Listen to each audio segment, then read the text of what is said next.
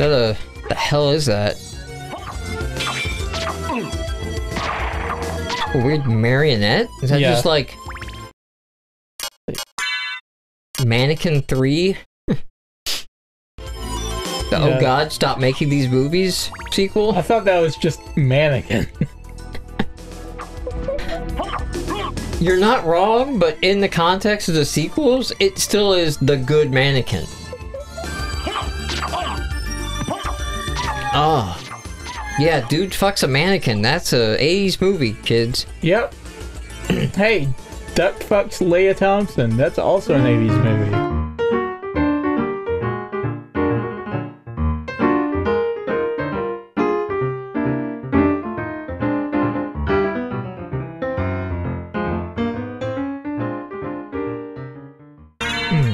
So anyway, that was like a minor thing. I just wanted to bring that out.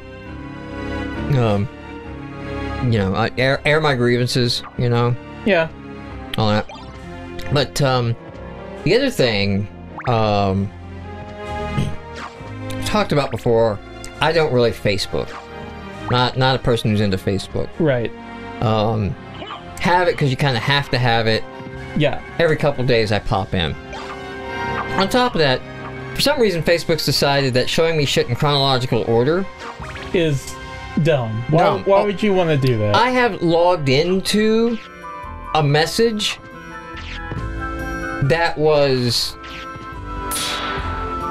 taking my wife to the hospital, you know, like things aren't looking good, shit like that. Yeah. To be like, holy shit, like, oh god damn, this sucks. Yeah, when did this happen? To scroll down and see, like, you know, the thing come over, to like get distracted, close the app or go away and come back and be like, oh wait, I do want to go like post something to this guy's timeline. To log back into my timeline and then see the current message of, oh, we're all home now and it's good and it turned out to be indigestion and all that. Yeah. And I'm like, Jesus fucking Christ, Facebook. Like, show this shit to me in reverse chronological order, new shit on the top. And I'd be like, oh, what the hell happened? And then I can look back and be like, oh, that all happened. Don't, like, give me, like, the play-by-play replay. So, imagine my bit of surprise today. Yeah.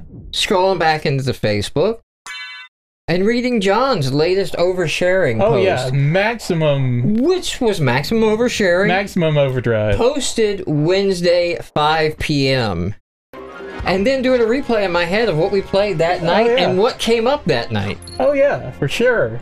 Like, I did know when you got here, I think I talked about extra credits. So, okay, John, you come over sometimes, especially on Wednesdays, and you have your thing. It's not always Wednesdays, sometimes. You come over. Shit's on your mind. Yeah. I can see that when you're looking in the distance, you know, like all that. And I'll be like, okay, John needs to warm up. We gotta warm up, you know? We'll get there. But it's gonna take a moment and all that. I started talking about all that.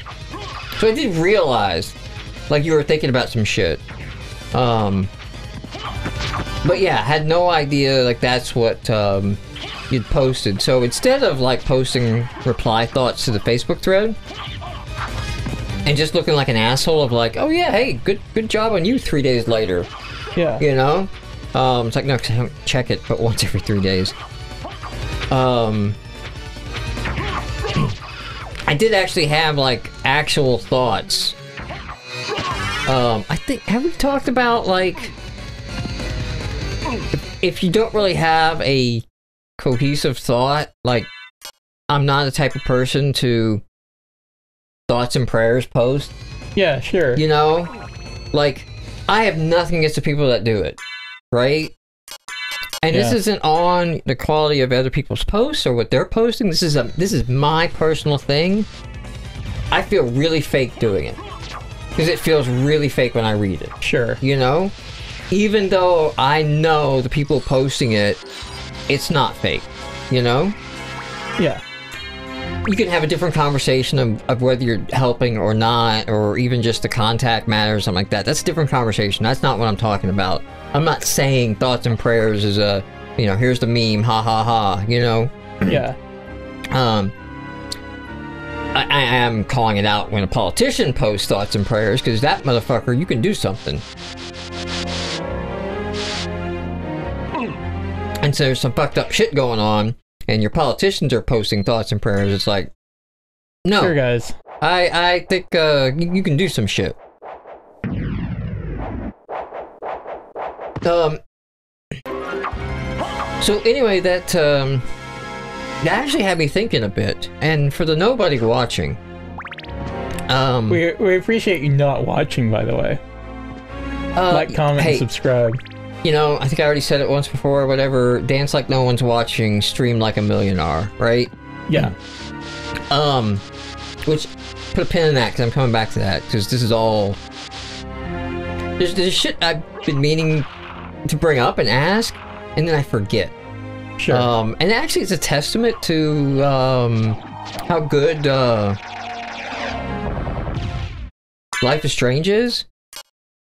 That, like, it's kept me focused on the game, and I haven't, like, brought up, like, the other shit that... If we were still playing Dark Souls, I've been like, okay, well, while I try to run at this goddamn guy for the next 30 minutes, let's talk about the channel. And I kind of thought, like, I have done some things I'm proud of, right? I have my accomplishments that I'm proud of. You know, game marks, I'm kind of proud of it. I wish we didn't have to stop doing that, but it was very clear at some point, like, that was done, you know?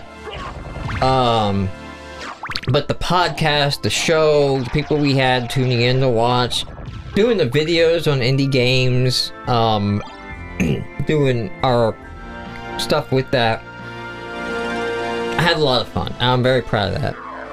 Code Stock, you know, I'm proud of that, you know? Launched and ran a conference for 5 years, and that conference is now in its 11th year. It's still going on. And I'm really proud of the fact that I stepped down and it's in its 11th year. Because that was a fear. That was a legit, if Mike steps away, is this gone? You know? Because it's like, the whole point of Code Stock was I wanted to put Knoxville on the map for technology. Not just for people outside of Knoxville. Like, I didn't want companies outside of Knoxville looking at Knoxville going like, okay, we could do shit here. Like, I wanted that. But step one was just to, like, connect the people who are in technology in Knoxville with each other. And I felt like, man, if I stop doing Code Stock and it goes away, what the fuck did I do? You know? Yeah. I ego stroked for 5 years. That's a little hard on myself, but that's the way I would feel. And, you know, it continued on. It changed. It's definitely not the Code Stock. It's not the 11th year Code Stock I would have had, right? Right. But I made my peace to let go and let it become whatever the current people were in charge of it needed it to become. Like, I dodged people for years when they would have a comment about the shirts changing or the format changing or whether they had this type of thing going on and all that. And I just, like, did not answer, did not engage, did not reply. It's like, I'm not going to give any kind of thing that somebody's going to take out of context and run with it. Believe it or not, there was a time, too, with Code Stock that I kept my mouth shut on a lot of topics. I felt like being a conference organizer, it's really hard to separate you from your conference. Yeah. Even when it's like, fucker, that's my personal account.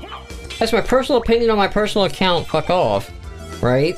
Right. It doesn't work that way. Like, as much as you want it to work the way, as much as it should work that way, it's like, no, it's always going to be the guy who runs Code Stock said some shit, you know? Yeah. Like, it's going to be the guy who runs Awa said some shit. The guy who ran, you know, Hamicon said some shit, unfortunately. Even if it's like, dude, he can not like Trigun, that's fine. It doesn't make Hamicon a piece of shit, that just makes him a piece of shit, that's it. You know?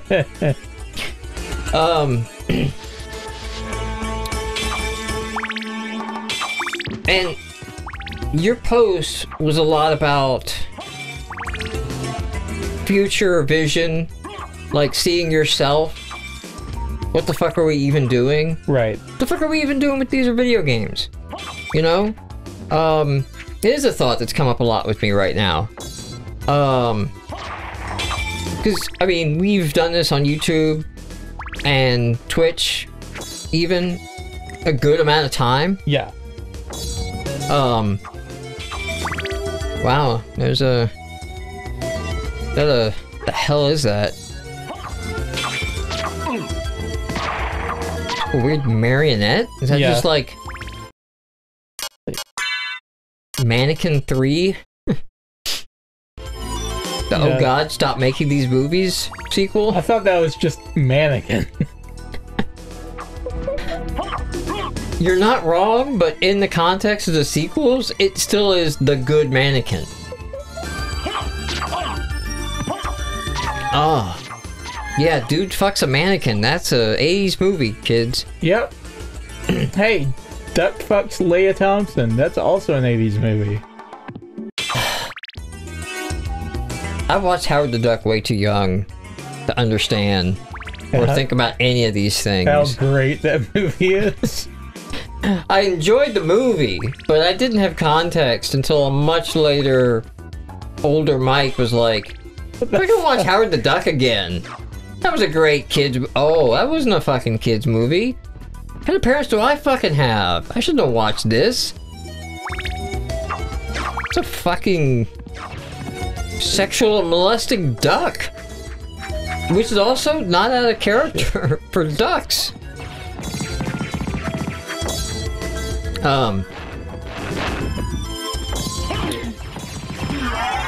So, in answer to all this, and answer to like what I was thinking about with the things that I've done and all that, even with what we're doing now,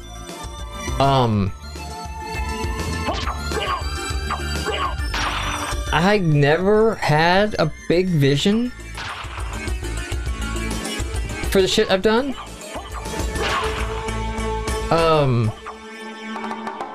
Like, it's almost like, where do you see yourself, or where am I going, or what's my plan?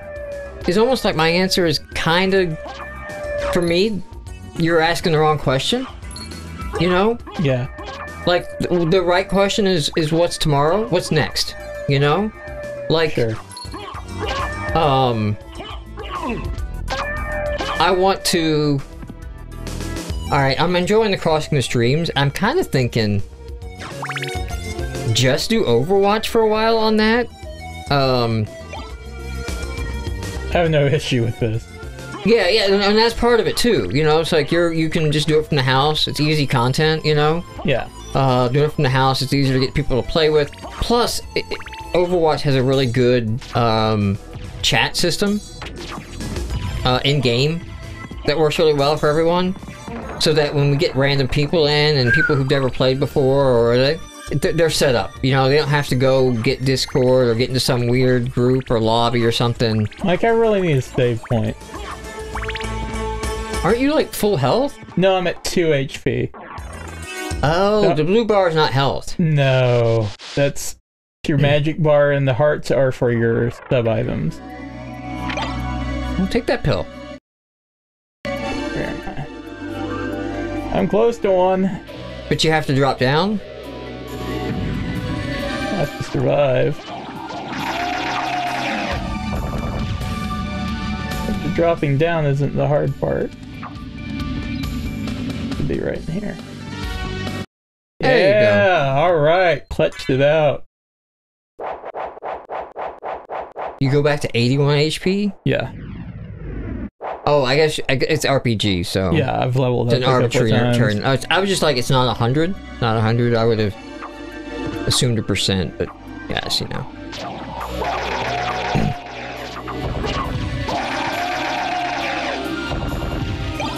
Yeah, I remember at Code Stock one year, there was a panel that I actually sat in. Very rare when I was organizing Code Stock would I speak or participate in any panels. Like, the only panel I made time for was the Women in Technology panel. Yeah. Just to make sure that that got running smooth and not really be on the panel. Just to make sure it was going good. That was like one of them that was really important to me that continue. And so there was a panel on running a conference. right? That another conference organizer had put in for, and had invited a couple other regional conference organizers to. And of course, made sense that I sit on there. And they asked a question, like somebody asked a question of like, hey, I want to do a conference in my city, and what's the first thing I should do? And I'm the fourth in line, so it goes down 3 panelists, right? And their answers are all variants of the same. Well, why do you want to do a conference? What's your motivation? What are you trying to accomplish? Are you, you know, you just is something you really want to do? If you thought about it and all of that shit. And it got down to me, and I just said, this is going to be weird because my answer is nothing like theirs. And I did not realize it until they answered. Right? It didn't occur to me that this was a weird, different answer until these guys all had in unison the same answer. I assume by you asking the question, you know why you want to do it. That's irrelevant to me. My answer is, you need a venue and a date. That's what you need. That's the first thing you need to do. You need to secure a venue you can afford and find a date that it's open that you can do. You need those 2 things to approach sponsors, speakers, attendees, so that they can begin making plans. And if you don't have a venue or a date, you don't have a conference. So no sponsor's going to give you no money. Keynotes can't really commit because you don't have a venue and a date. They need that. And it's just like, that's way more pragmatic than anybody else's answer did. But to me, like, I can't do shit with your motivation answer, you know? Yeah. Like, cool. So what do I do? You know? I want to help the wombats, you know? Okay, great. How are we doing this, you know? Sure. Like, step 1. And I guess I kind of realized, like, from your question, and like starting to put these all together, is like, that's not just me on a project level. I'm kind of that way at a life level. You know, like, I'm not trying to see myself somewhere in 5 years or something, you know? Right. It's just like the next couple of weeks, I kind of want to get this, I kind of want to just, you know, contact the people who have been doing the streaming with me on that and say, hey, we're just gonna do Overwatch. Also, I'm gonna open this up to a couple other people who might be interested in jumping in on the stream, who have low channels as well. So it's not always our 2 channels doing it. And not to worry or just, you know, get that out. I just want to get out in front of it so they don't feel like I'm not inviting them. It's like, I got 6 slots on a team. But that's the reason for Overwatch too. I have 6 slots. You know, it's not a 2-player game. And it's like, well, shit. John's gonna be here tonight, you know? And it's like, I got a 2-player game, but I kind of have to kick John because if I kick the other person, then we're not crossing the streams. Right. Or they have 2 hosts on their show.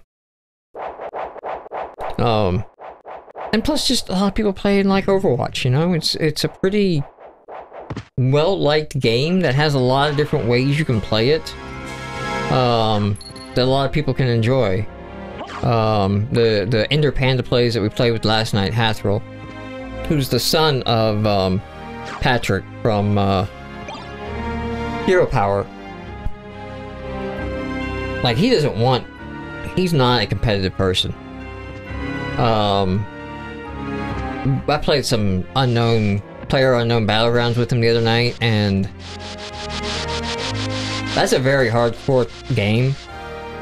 And I mean, he just wants to ride the motorcycle around, and I'm just like, how are you not shot with the scope at this moment? You're making all kinds of noise, you know. Half the map knows where we're at. But in Overwatch, yeah, there's modes for that, you know? Yeah.